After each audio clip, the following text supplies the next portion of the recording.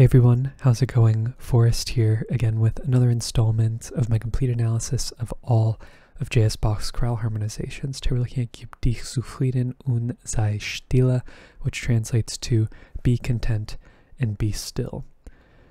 This is an interesting chorale. Really, the harmony functions the way that we would expect, but there are some interesting choices throughout. Like if you listen to the cadences in this chorale, they definitely have a unique sound in comparison to your regular run-of-the-mill authentic cadences, and I haven't quite put my finger on exactly why that is, but hopefully through analyzing this chorale together we can get to the bottom of it. So let's hop into the analysis. So 1 sharp in the key signature, we start on E minor, we end on E minor. That's a bit interesting because Bach typically ends his minor chorales with a major tonic triad. Doesn't really have too much of an impact on the overall quality of the chorale, though. I do reckon the overall tonality of this chorale is E minor. So we start off with our tonic triad. We then go to E, B, E, and G, which is our tonic again. No need to reanalyze. Neighbor tone in the bass, E, C, F sharp, and A is F sharp minor 7 flat 5 over E. That is 2, 4, 2. And then we get D, F sharp, which is a chord tone, G, and B. And, you know, because there are 16th notes happening here, and because there really is some counterpoint going on, despite the fact that the upper voices are in this ascending pattern together, I do think what's being implied is a 5-6 chord, right? Because we can see that we have D sharp here. Sorry if I said D natural. D sharp, F sharp.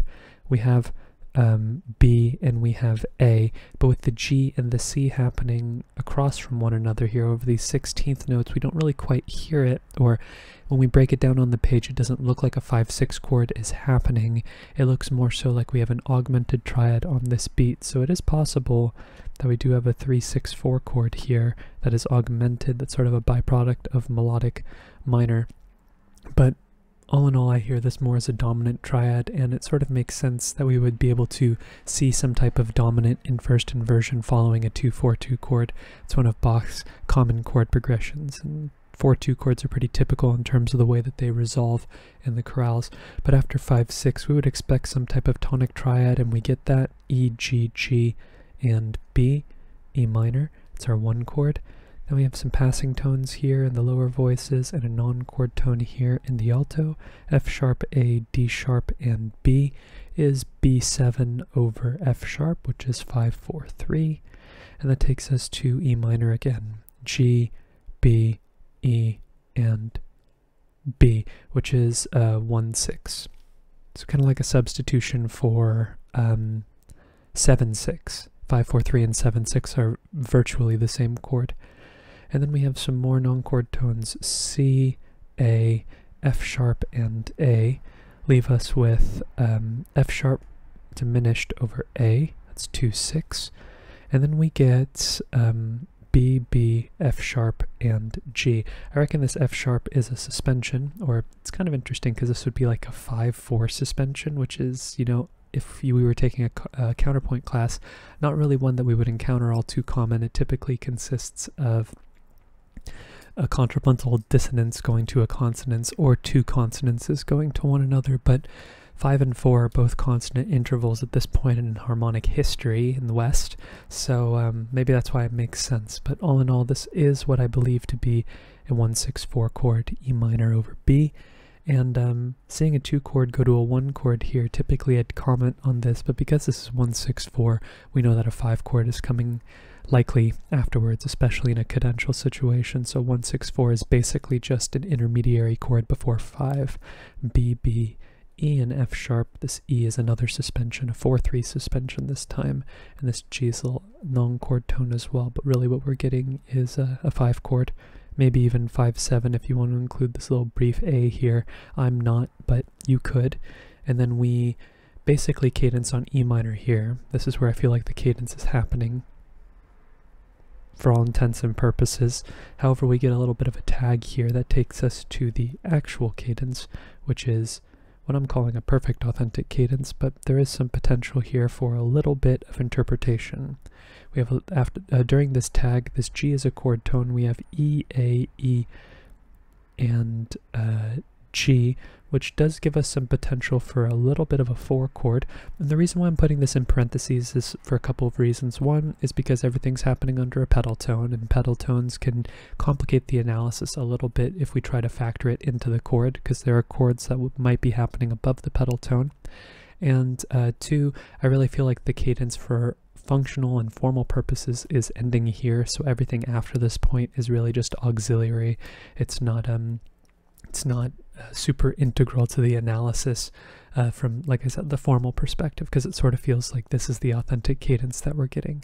But coincidentally, Bach does tag on another sort of authentic cadence of sorts, because after this 4/7 chord we get here, that is missing the C that we would expect to see, but we have to think a little bit outside of the lines here because of the fact that we are dealing with 3 voices rather than a 4. We also have D sharp and F sharp with this A here, which give us a bit of a 7 chord over this E pedal that then leads us to E minor, E, G, E, and E, 3 roots and 1/3 as a spelling. So another potential authentic cadence formula being implied over this E tonic bass here. Kind of interesting. Haven't really encountered a cadence like this, so it's always exciting to see new stuff. But yeah, all in all, I really feel like this is the point in which the cadence occurs, and then we tag on the last little bit of this melody here, and then we cadence on E. So this is sort of like a codetta, like a very little coda junior. Afterwards, we get a perfect authentic cadence in the key of G major, so we're looking for a point to modulate, and I think we modulate around here. This is where it sounds like it modulates to me, but because E minor and G major are so close to one another in terms of pitch content, really we have just a big modulation zone. It's really wherever you hear it. It's most important from, I guess, an educational standpoint, is the fact that you can hear that a modulation has taken place, right? We have changed key by a certain point, but it still sounds like E minor to me for a little bit. This really looks like 6-5-1 to me in the melody, so really it's around this D natural that I sort of feel like it's happening, maybe a little bit before. So we have E, G, G, and C, almost like E minor, but not quite. This is C major over E, that's 6-6. Little passing tone in the tenor here. You could, I guess, analyze this as 4-4-3 as well if you hear this A as a chord tone, but I don't, and the chords are pretty much identical to one another. You can't spell one without the other, or you can't spell 4-4-3 without 6-6, or just 6 in general. Then we get E, B, G, and B. That's E minor. So another tonic triad, a 3rd space progression here. Kind of interesting to see 1-6-1, but this is sort of a new idea anyways, so take that with a grain of salt, the fact that the 1 precedes the 6 as well. We have D natural here in the bass, as well as F sharp, D natural, B, F sharp, and B. Maybe there is a passing minor dominant there. I don't really think it's too much of a, it's not having too much of an impact on the overall harmony. This sounds more like a passing 7th to me, but coincidentally there is a little bit of a minor dominant that occurs here. And then we get C, B flat, E, and E, which is an incomplete C major 7 chord that is 6-7 in the key of E minor. Kind of interesting, this oscillation between 1 and 6 2 times. Maybe that's why Bach sort of implied this passing dominant here. But in the key of G major, this is also 4-7. I think this is where the modulation occurs. And it makes sense because C is a chord tone, A is not, and F sharp is not. And when we take an aggregate of everything, we have F sharp minor 7 flat 5 over C, which is 7-4-3. 4 going to 7 is probably the most common subdivided chord progression in all of the chorales, so it makes sense for us to sort of see this happening over a modulation as well, because if we were continuing to analyze in the key of E minor, it looked like 6 going to 2, and then 2 going to, what would that be, like to a 7 chord, which is kind of unusual. But if we see this 7 chord, I guess in kind of an unusual fashion, we see 4 go to 7, and then he turns that around and just turns it into another dominant chord, which is, like I mentioned, unusual. C, A, F sharp, and D. That is 5-4-2, D7 over C, and we would expect that to go to 1 in first inversion, which it does. B, B, G, and D, G major over B, 1-6. Sorry, the Roman numeral analysis is kind of outrunning the music on top of it a little bit. But yeah, seeing two dominant chords in succession with one another or to one another is relatively uncommon. Typically we see a passing chord in between them, but because the 7 chord is happening in passing itself, these feel like two separate ideas, 4 going to 7, and then we see 5 going to 1. Typically we would just expect to see 1 here, but you know, this is what Bach's doing. We see two dominant chords next to one another. But then afterwards we get A, C, F sharp, and F sharp. Here's a really interesting chord. This is F sharp diminished over A, which is 7-6. And if you are ahead of me here, this is interesting because we have two leading tones. And yes, they are the same pitch. That's totally, you know, valid. The fact that he's matching the voices on two, he's matching the upper voices. They're singing in a unison here. The fact that there is two leading tones going on is kind of interesting because he typically goes out of his way to avoid doubling the leading tone in chords. And of course, this isn't as bold of a statement as hearing two leading tones in two different voices because of the fact that he diverges and splits the melody up into C here, or the melody splits because he's harmonizing this melody. So the melody turns into a different tone just after, but two leading tones. That's pretty interesting. Afterwards we get G major, G, D, G, and B. 1-6, 7-6, 1. Very common chord progression in Bach. We see it all the time, that or the reverse, 1-7-6, 1-6. It's a pattern that we see a lot in Bach, one of the monikers of his chorales for sure. But then we have an anticipation here in the melody before we get C, E, G, and A, which is A minor 7 over C, 2-6-5. We know that Bach loves 2-6-5 chords, especially in cadential contexts. D, D, F sharp, and A again is our 5 chord D major with a passing 7th in the tenor. And then we get G major, G, B, D, and G, which is our tonic triad and root position. Very straightforward cadence here. Okay, looking ahead, we get another modulation. In this case, we are moving to the key of A minor in the next phrase. We have a perfect authentic cadence here. So starting off the phrase, we have another G major chord, G, D, G, and B. And afterwards we have D major by the looks of it, F sharp, D, A, and A, which is D major in first inversion. Let me make that 5 look a little bit more like a 5. There we go. D and F sharp are both chord tones and briefly turn the chord back into root position, so that's something I will mark. Then we get G major, G, D, G, and B, which is our tonic triad, again, G major, root position.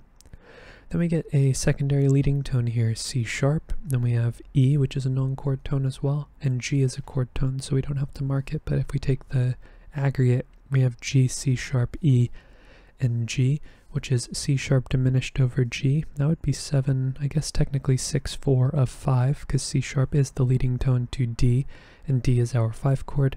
And then we get D major, D, D, F sharp, and A, which coincidentally I think is going to be our gateway to the key of A minor, because D major is also the 4 chord in the key of A minor, so we have either some mode mixture. I always look at it as harmonization of melodic minor, but we really don't have a lot of, oh, you know what? You know why it doesn't look like we have melodic minor here? It doesn't look like we have melodic minor because F sharp is already in the key signature. So when I'm looking for melodic minor, usually I use accidentals in the score, but it's already implied for us, so that's handy. So yeah, I'm going to say this D major chord is actually our 4 chord in the key of A minor. And it makes sense because the context in which we see it being used is a pretty common one. We have this neighbor tone in the bass, then we have D, G sharp, E, and B. We usually see 4 go to some type of 5 or 7 chord in this context. In this case it's 5-4-2, and what we know about 4-2 chords is that it resolves, or the 4-2 chord typically resolves down a 5th, and the bass resolves down by step. So we would expect A minor in root position, or first inversion, apologies, C, A, E, and C, and that's true. It is 1-6, A minor over C. And that takes us to B, A, D, and D. Pretty interesting chord here. I know that typically what Bach is implying here is a 2 chord of some sort, and it's probably a 2/7 chord, but I don't know whether or not it's half diminished, so I'll put that in parentheses there. You know what I'll do to make that a little bit easier to see is this is some type of 2/7 chord, but I don't know if it's 2 diminished. We do see melodic minor being used in this particular A minor section, so it is quite possible that this could be a B minor chord or a B minor 7 chord here, but without the 5th of the chord we just don't know, so we have to speculate. Either way, it does function the way that we would expect. It does go to E major, E, G sharp, E, and C. The C is an accented non-chord tone here, so I reckon this is actually just 5. And then we get A minor, A, E, and C. And actually in kind of like a similar context that this first cadence appears as, where we get this little tag here, it really feels like the cadence is happening here on beat 3, but we get a repeat on beat 4.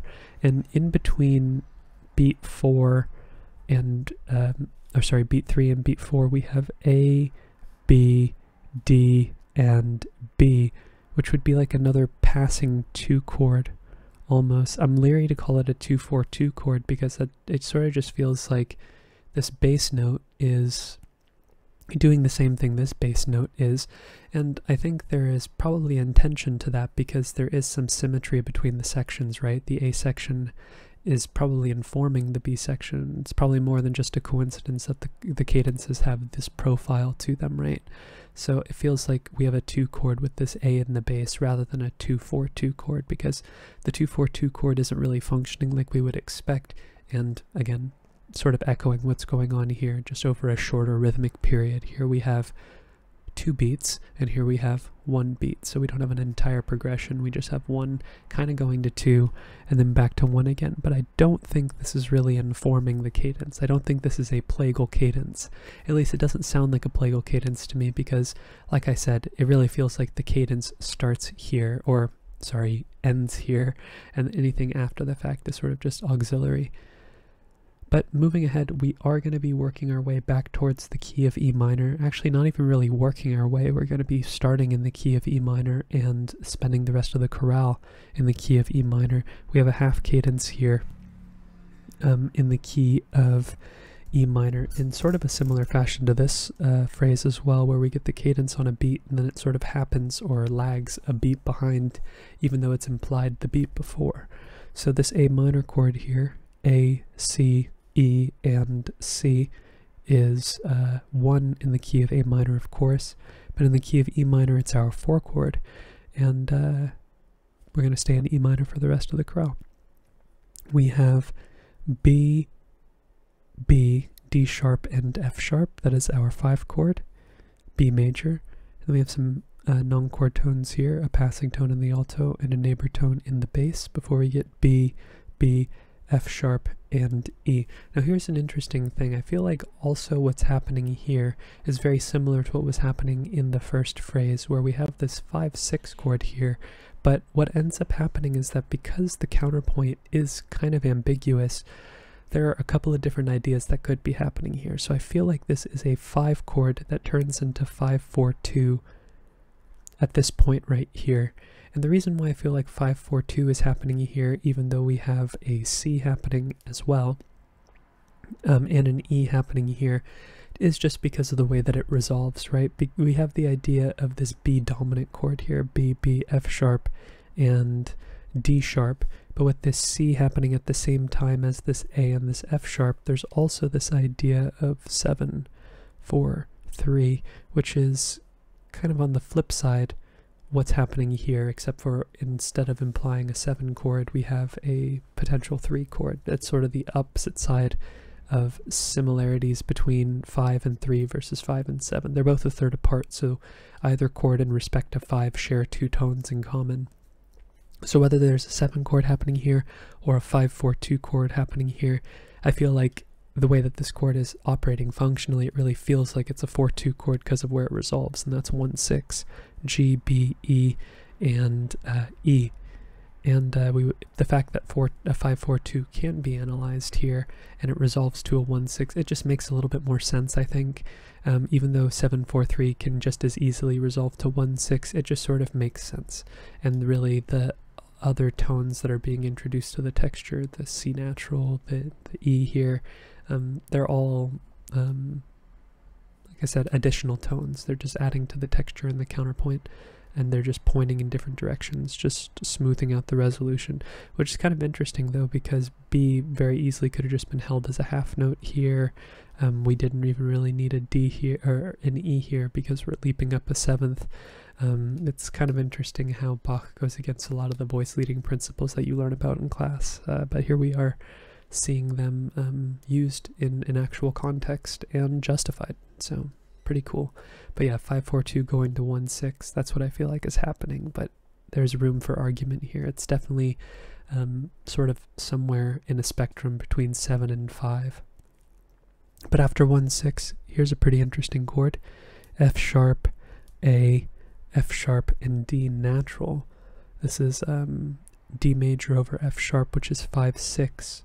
Or sorry, not 5-6. Apologies. That is a D. This would be 7-6. Not as interesting of a chord as I thought. I had 5 written down in my notes. That's my bad. I'm not the strongest reader. 1-6 happening and passing is pretty interesting because we would typically expect a leading tone chord, but here we see a subtonic 7th, which is pretty cool.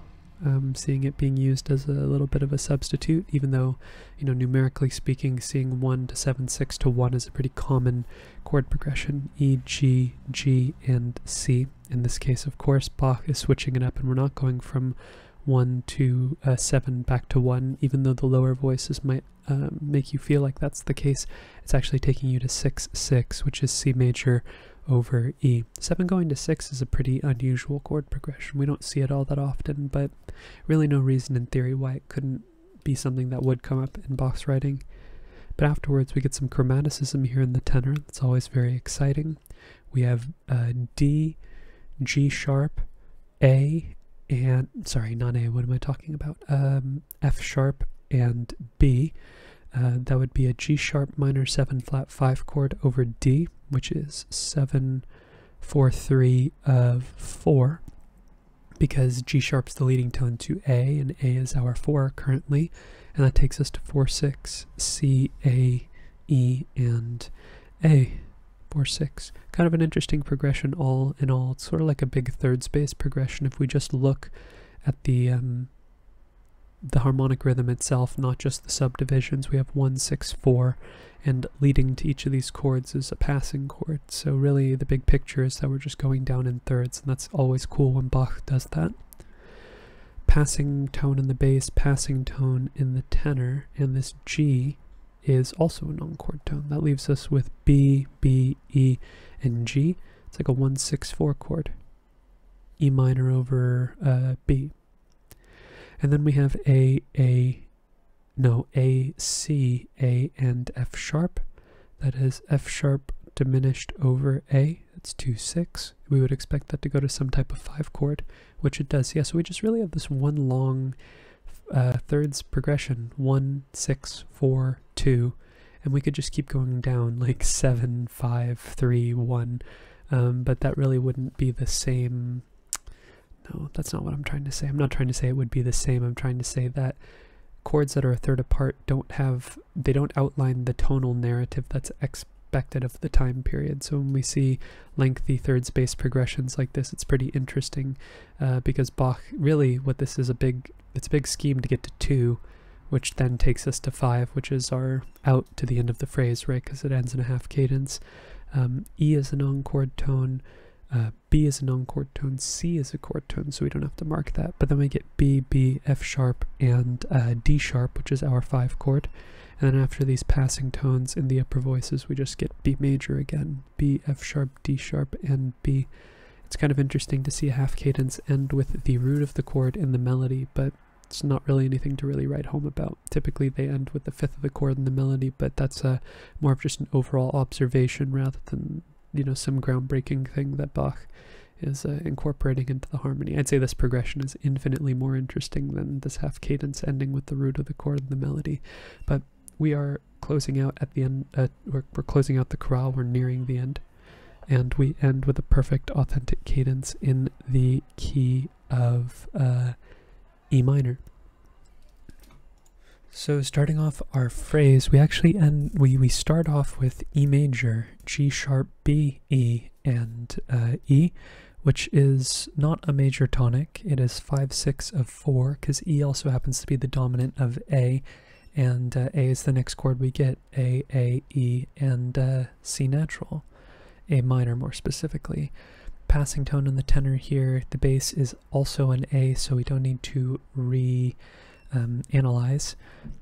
We have A, C, E, and B. This B is, I guess, an accented passing tone or a non-chord tone. So A coincides with this F sharp here, so I think you could continue to analyze this as a 4. I'm going to say this is F sharp diminished. Oh, sorry, I didn't mean to put parentheses around that. You could just continue along by just calling this a 4 chord as well. All in all, doesn't really make too much of a difference. They're basically the same chord, both in function and in pitch content. I've said that a lot in my my videos, where chords that are a third apart, you know, really if Bach changes from a 4 chord to a 2 chord, it's more so the same gesture over 2 beats. It's almost as if he repeated the same chord, but introduces a tone into the texture, maybe 2 if the 7th of the chord is in there.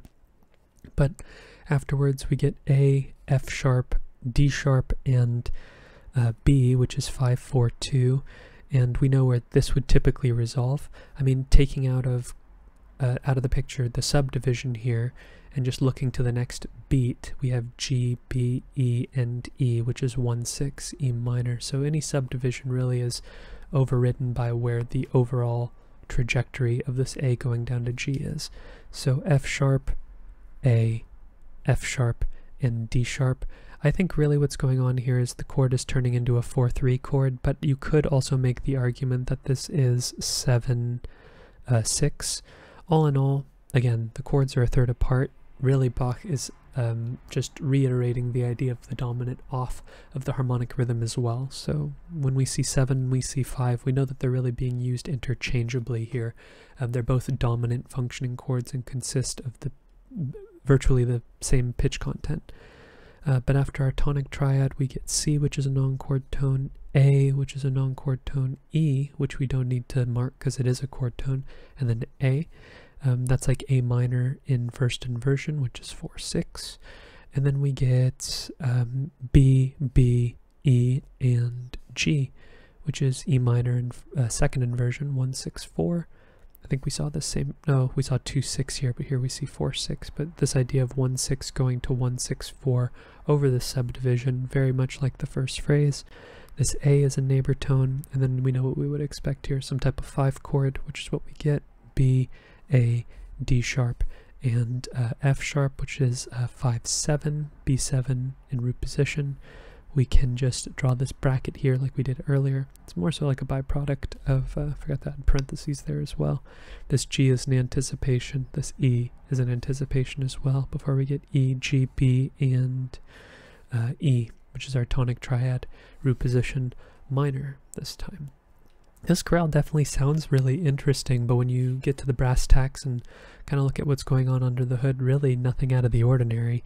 Just some interesting harmonic choices here, like this lengthy thirds-based progression where the chords are all a third apart, and some interesting chord prolongations, like we see, you know, the idea of like 4 going to 2, or, you know, 7 going to 5, or just these, there's room for getting really molecular with the chorale if you wanted to analyze everything and every chord for each specific instance and specify between 7 chords and 5 chords. I don't really think it's too important unless there are 2 separate statements being made on the harmonic rhythm, but like something like this here where we have 7/4/3 going to 5/4/2, it's like, you know, the chords are largely similar in their structure. They consist of mostly the same pitches, so really, if you see one following the other, it really is just one big gesture rather than 2 separate chords being their own ideas. But yeah, I think really the big, I don't know, one of the interesting things to me is this doubled leading tone, even if it's just for an eighth note. It's pretty interesting that Bach doubles the leading tone, both the fact that both voices are singing the leading tone, maybe that means there's only one note being sung, but the fact that there was for an instant two voices singing the leading tone does have an impact on the harmony, and it's kind of unusual, but all in all, it is an instance to be taken with a grain of salt. But that's really all I want to talk about with this chorale. Fairly straightforward, and hopefully it was helpful. If you're interested in following me along on the journey to analyze all of Bach's chorale harmonizations, feel free to subscribe to the channel, hit the notification icon, and like the video if you enjoyed the content. Thank you so much for watching the video and supporting the channel by doing so. I look forward to tomorrow's analysis, and I hope you take care.